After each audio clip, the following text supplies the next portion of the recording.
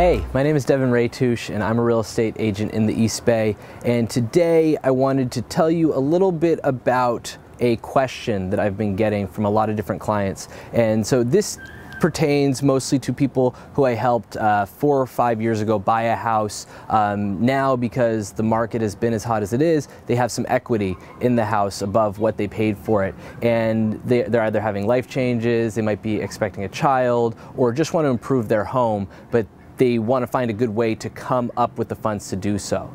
And so what I usually recommend in this case, and I'm not a financial advisor, but this has been helpful for me, a home equity line of credit, which you can get through a bank. And that is essentially where they put a credit line against your home, with your home securing the credit itself. Lately, it's usually been at a rate somewhere between 4.5 and 8.5%.